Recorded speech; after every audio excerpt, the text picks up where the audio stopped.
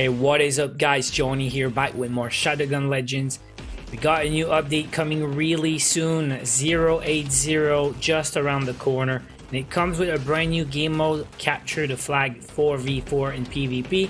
And it comes with a new map, it's called Alien Cave. And in today's video, we look at the new map. So here it is, the top-down view of the Alien Cave map. There's a legend on the bottom right, so there's a few things they want us to know. The team base on both extremities with the Shadowgun logos, the blue and the red base. This is where they put the flags on the video. We also have 2 sniper points. We have 6 jump pads. We have the middle, and the box is in the middle. We see it in the video. And also the spawn zones. This is not clear and I will talk about it at the end of the video, but let's take a closer look. Now let's start at the base. This is where the flags are, the Shadowgun logos. So from the base you can go left or right on each side, but you can also go straight ahead, and there's the first jump pad that will lead to a small elevated area, and from there you can jump again and go in the sniper zones. Now this is a screenshot from the video, and you see 2 jump pads in the screenshot. The first one leads to the elevated area, and the other one on the corner leads to the sniper spot.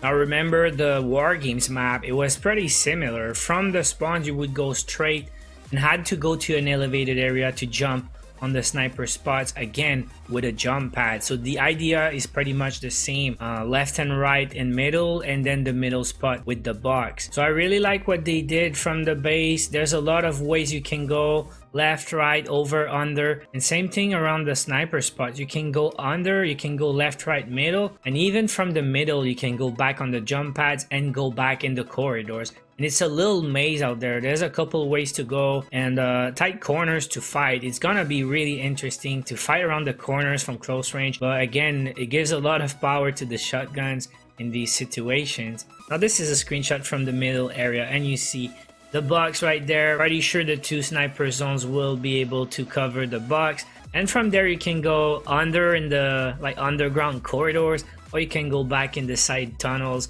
from the jump pads. Now the thing I kept for last is the big question mark. Where are we going to spawn?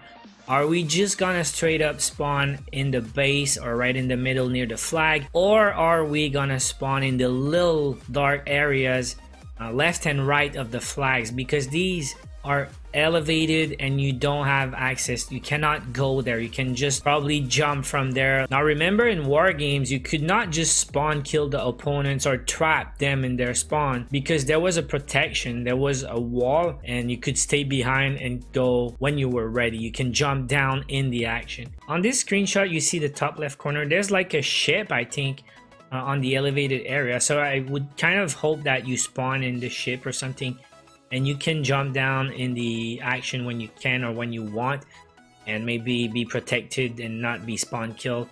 So overall, great job with the new map. It is beautiful, great design, it's symmetrical. That's what you're looking for competitive gameplay. You don't want one of the teams to have an advantage because of the map design. So really important, and they did it again like they did in war games. So that's it for today. That was the new map, Alien Cave, for Capture the Flag. Leave a comment below what you think about the new map, how you like it, and are you excited for Capture the Flag coming really soon in Shadowgun Legends. Now, hope you liked the video. Leave a like if you did. Don't forget to subscribe to the channel. I will be back soon. Till then, watch my other videos. Take care.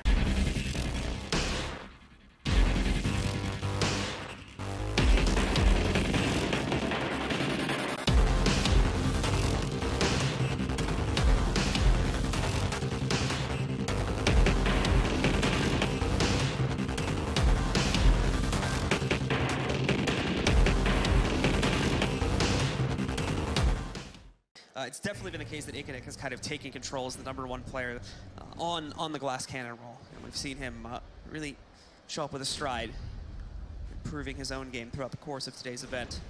So big props to him for that. And we're going to see if that trend can continue forward as Visca's pretty much switched off of playing aggressive or playing passively entirely. He's just grouped up with the rest of the team for the most part now. Lecard's getting a first blood for this round as he strikes it. And now though, we are seeing both teams try to push with an away squad to steal the flag. The problem though is there's pretty much no defense set up at all here for the guys on they're ESA. so low. Strum and Marcel so low in HP, and Lecard wasn't able to finish them off. They're gonna be able to heal back up to 40, get across the midfield. The flag has not been picked up for ESA. I wonder if they have anyone there left to do it. Tietzy's trying to do something about this, trying to hold back. He could potentially pull this one off, and he does get the return himself. A nice little blink through there.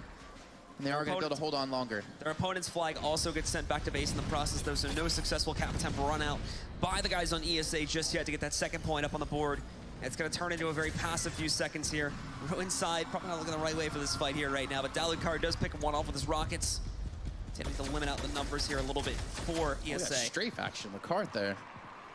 Really hard to be hit. Visca, unfortunately, able to do just that. Lepido able to get a big kill on a Dalukar. They are going to have a decent man advantage now. It's only one, but they have a positional advantage. Ruin side trying to push up the side again. Flag going to be picked up in just a few seconds. It's going to be ESA again with the flag in their hands. We saw Marcel try to go in the last second to try to steal it away. They're just going to make sure he's dead by walking all over his dead body and going back to look, help assist this flag from traversing across this map. Fortunately, just a kind of rogue attempt to steal the flag away coming out from ESA there. Makes it a pretty good distance considering it was only one lone player that manages to try and steal it, but it's not going to be too successful in the long run. They were just a little bit too far off from being able to link up with the carry and take him the rest of the way. So he does go down, but now 2 more kills found all of a sudden here. Look at the spawn timers. They're getting to a dangerous point. If Lepido can get himself into the site and knock out Marcel, is currently the only one inside defending it. Sturmoffel's not too much of a trouble to deal with here. Does find himself a pickup versus Ictic, so that has knocked out the glass cannon temporarily for ESA. But once again, it's the site that's really opened up right now. Lecard takes possession. Lepido was brought down very low. The good news is, though, is that Lecard is playing, I believe, on the support, so he'll have the opportunity to try and heal himself as soon as that comes off cooldown. He needs this frag against Sturmoffe, who's going to try to go in for the flag. He's got the HP advantage. He's trying to heal up as well before he goes in there. Very smart use of that one, realizing the respawn's going to be there. Icadic's going to be respawning back in to potentially stop Sturmoffe from taking this flag away. And he hits the shot. And now Lecard going to be coming in. Is there anyone else to actually pick this one up? Is there anyone here to shoot him, or is he going to have a clean cap? Oh, Visca is going to challenge. I don't know if we even saw Ictic note it, but it doesn't matter.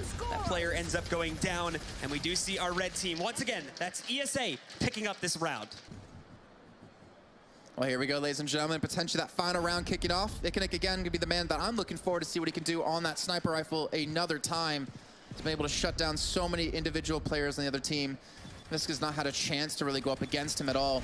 See the push already coming in from the side, and Garrick able to get the first frag. They're all grouped up. It's so dangerous to go in this position, which means, where is Lepido? Is he actually going for the flag cap? Is he around the back side?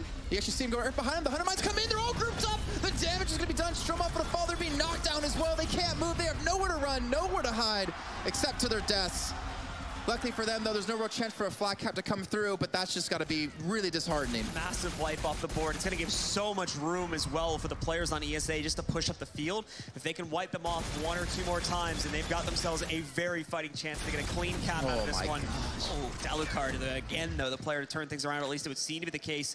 But it's Garrick and Lecard that are now going to dive on top of the flag. They spot Marcel in the corner, try their best to overwhelm him. They don't have a lot of health for this fight, but they do get themselves onto the cap. They've got the shield to assist them in this situation, too. Tietzy's going to come in, run over one of the players from the blue side. Tietzy will get picked off in the process, but Gary gets himself away. Sturmoffe was on the hot pursuit, though, so he's not going to be able to get away with that flag. Gary Net goes down. Once again, you cannot outrun the runner.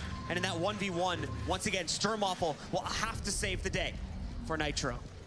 It's getting really tense here. About to hit that 10-minute mark in this map, and that actually could have been the whole deal. Another kill comes through. Visca's got to be very frustrated. Icanic had his number this entire series. It's a great grenade coming through to Marcel, though, taking the sniper out of the fight. Tietzy trying to push through, and they're still able to net themselves more kills. But as the respawn timer gets longer and longer, if Tietzy can sneak in, we could be looking at ESA for that last chance, that last run across the field.